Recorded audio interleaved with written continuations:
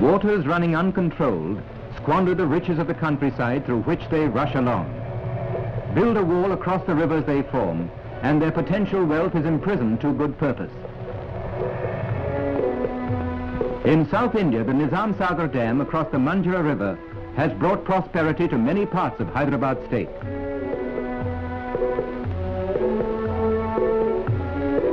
The Krishnarajasagar Dam on the Kaveri is responsible to a great extent for the progress of Mysore state.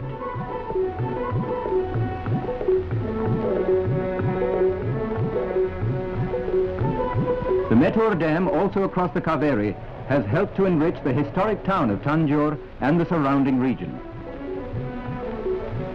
A few hundred miles away from Tanjore flows the Tungabhadra through the remnants of the famous forgotten empire of Vijayanagar, an empire that flourished some 4 centuries ago. But in the days to come, this deserted land will flourish once more, for the Tungabhadra holds the key to its prosperity.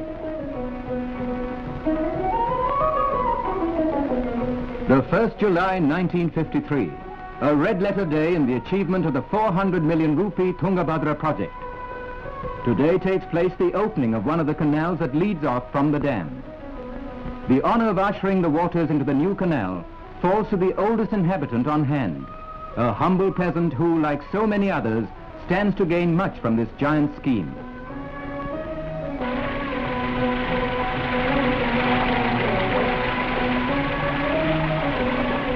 He and his kind beseech the deity of the river to bless the project so that prosperity comes to a land long shrouded in drought.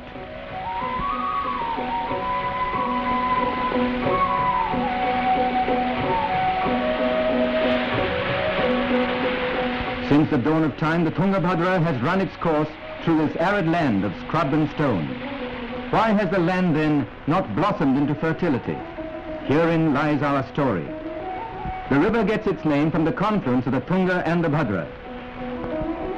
Their waters mingle near Kudali village, 8 miles from Shimoga in Mysore state. Tunga and the Bhadra are fed by the copious rains of the southwest monsoon. But only a modicum of these abundant waters was ever utilized in the plains, where the rains average only 20 inches annually. In the 19th century, famine occurred 10 times in this area, while from 1900 to 1940, 8 famines have been recorded. These manifestations of misery are due to a lack of rainfall and a lack of opportunity to tap the river waters. The people suffered in Rayalaseema because of the water shortage.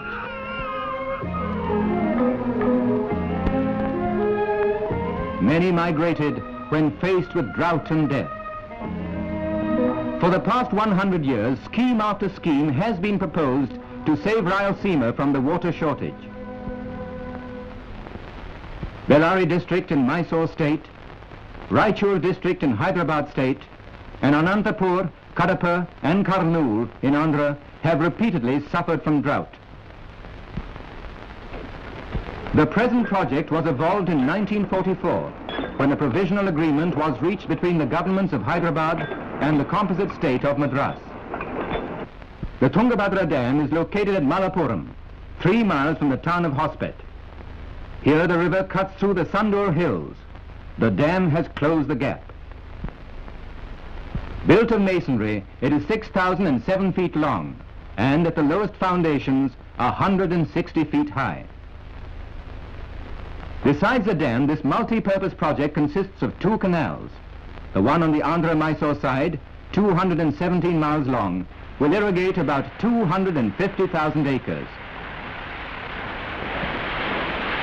The other in Hyderabad, and 127 miles long, will irrigate 570,000 acres. The reservoir formed by the dam has a water spread of 146 square miles.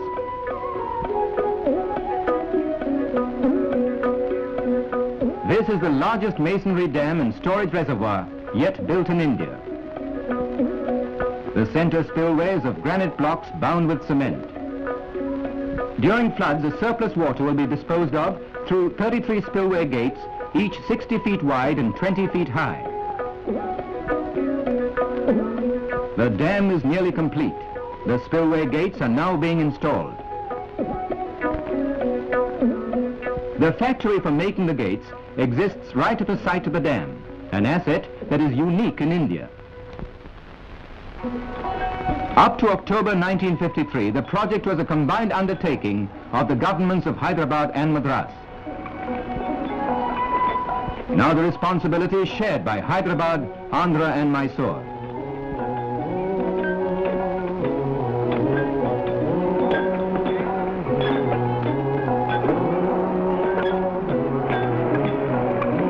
The planners, the engineers, the entire personnel of this project are Indian. All these men from the different states have worked throughout as a harmonious team. It has been a unique experiment in state cooperation, in joint planning and construction, proving a success beyond expectations.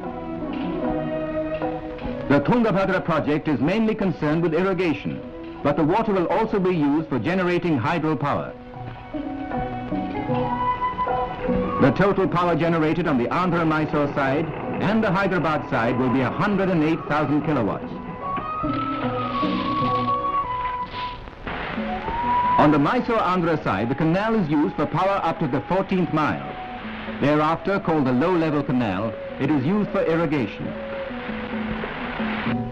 The construction of the first 7 miles of canal is no mean engineering feat, for it consisted of cutting rock and tunneling, and the building of reinforced concrete aqueducts.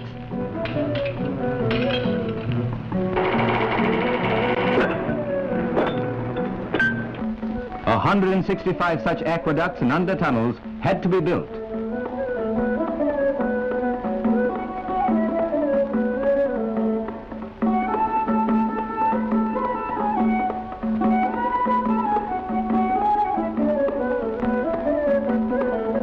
The irrigation aqueduct that spans the Hagri River is the longest in India, having a length of 2,287 feet. The Ramasagaram tunnel through which the canal passes is 1,120 feet in length. The canal on the Hyderabad side runs through rugged terrain for the first 19 miles. Further on, the canal negotiates the final range of hills by means of a tunnel 3,530 feet long. The two canals command a total gross area of nearly 2 million acres, of which over 800,000 acres will be irrigated. On the Mysore-Andhra side, a unique scheme has been evolved for growing crops. Called the dry-cum-wet scheme, it is the outcome of 12 years of research. By adopting such a scheme, crops like cotton, jowar, wheat, maize and sugarcane have been grown with great success.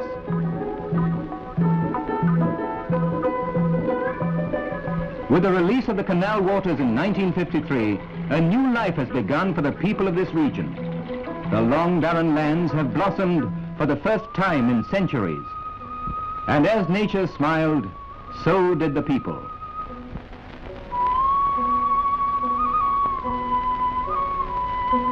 In less than 2 years, freedom from famine has become reality.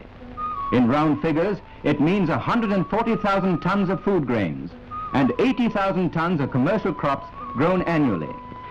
And when the high-level canal in Mysore-Andhra is completed, production of food grains and commercial crops will be increased by another 50%.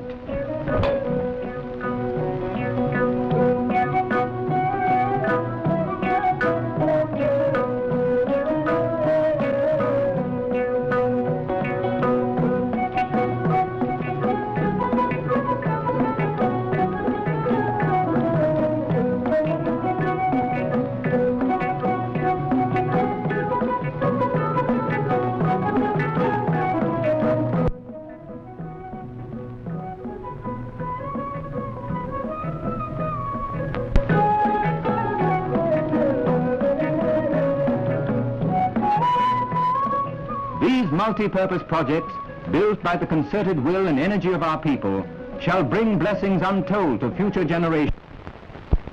The Tungabhadra are the temples of the 20th century.